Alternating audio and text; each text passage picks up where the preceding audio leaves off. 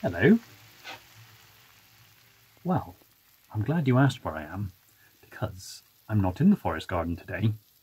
I'm many miles south of there. But where am I? And what am I doing here? Perhaps you'd like to watch a little more and find out. It all started yesterday.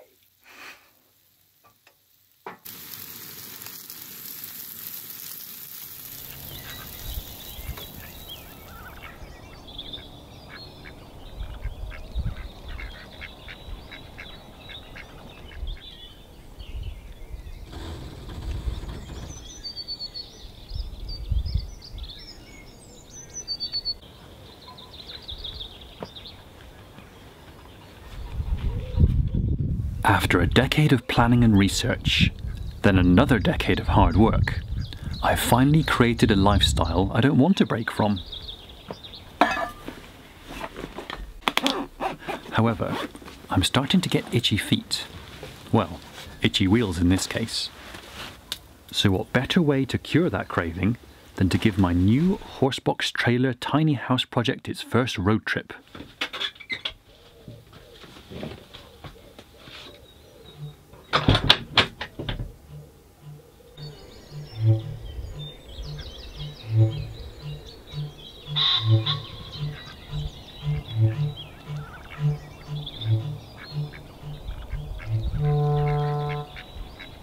On a hill near a wood where nobody goes, up a track through a gate, the food forest grows, with secrets and treasures for everyone's pleasure, and roads discovery.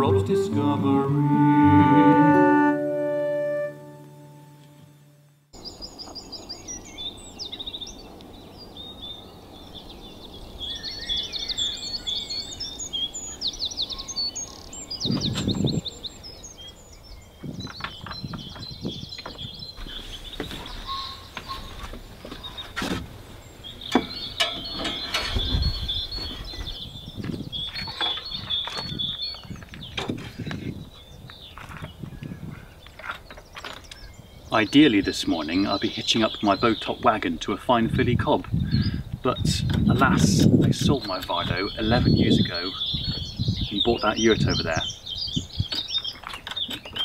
I shall have one again one day, but this will have to do for now.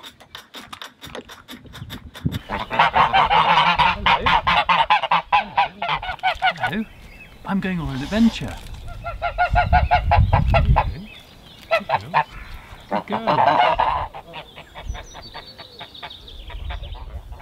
It's time to saddle my 62-year-old mechanical steed and head 60 miles or so southwest along the coast to my favourite place in the world.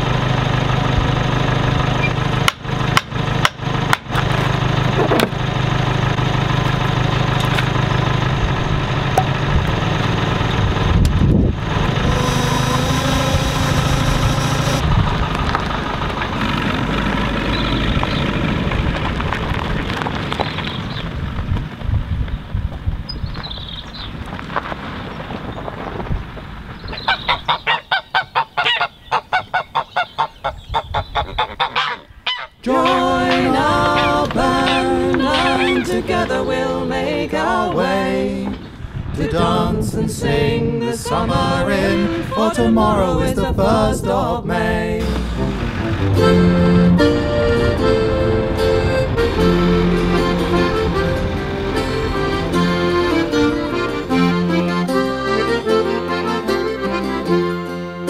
For 16 hours or more each day upon the land we toil. We plough and harrow and sow the seed into the sleeping soil. Now spring has come to chase away cruel winter's icy grasp. So drink your beer, be of good cheer, for summer is here at last. Join our band and together we'll make our way to dance and sing the summer in, for tomorrow is the 1st of May.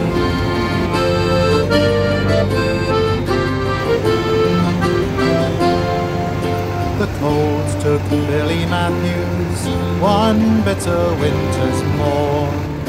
60 years of labour on the land was all he'd known. No sons to carry on his name, no wife to shed a tear. Nearly there now.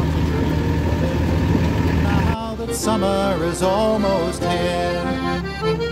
Exmoor, a rich mosaic of wild and remote open moorland, deep oak wooded valleys, high sea cliffs and fast flowing streams. These dramatic and diverse habitats provide homes for a vast array of species, including majestic red deer, elusive otters, and some of the UK's rarest butterflies and bats. I'm heading to a teeny tiny place just before all that. Horner Corner, a little out-of-the-way campsite, a mile or so from the mouth of the babbling River Horner.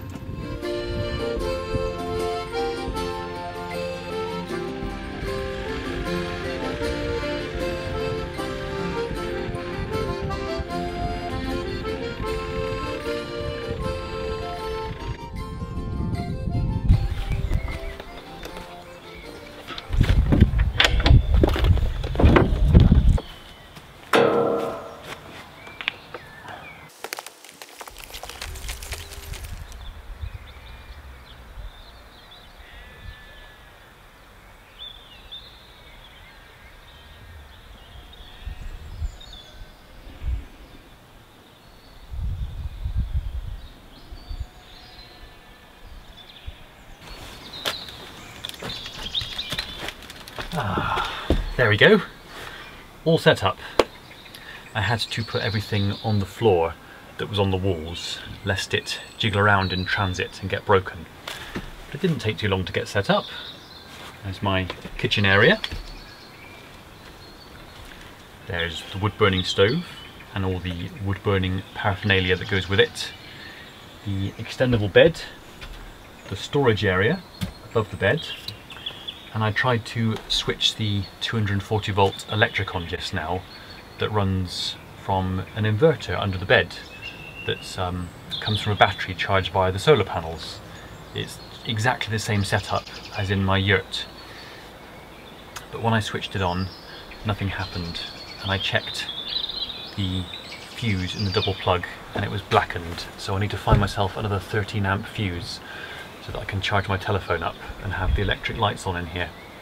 But fortunately I have these lovely fairy lights that are battery powered from little AA batteries, which I far prefer to this big harsh light above actually.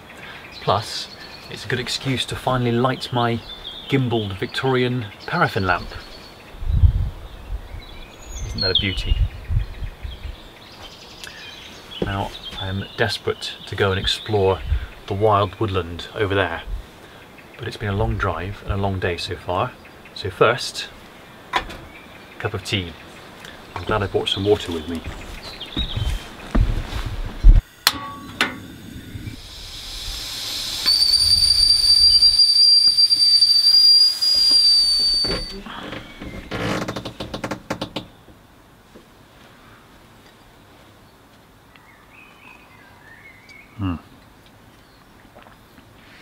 Now I'm not quite sure what I'm setting out to find, but there's nothing quite like looking if you want to find something. You certainly usually find something, but it's not always the something you're after.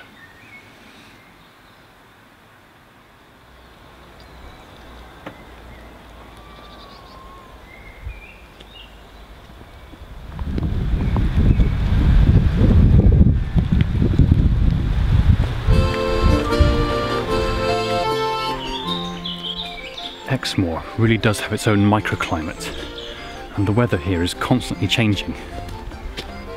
And this road here to Porlock goes ever on and on.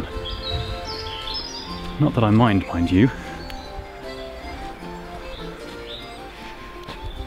Look at that view.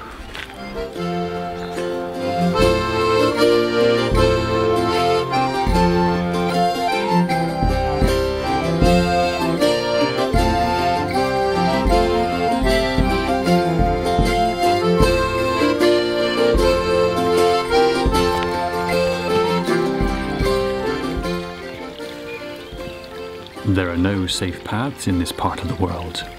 Remember, you are over the edge of the wild now, and in for all sorts of fun wherever you go.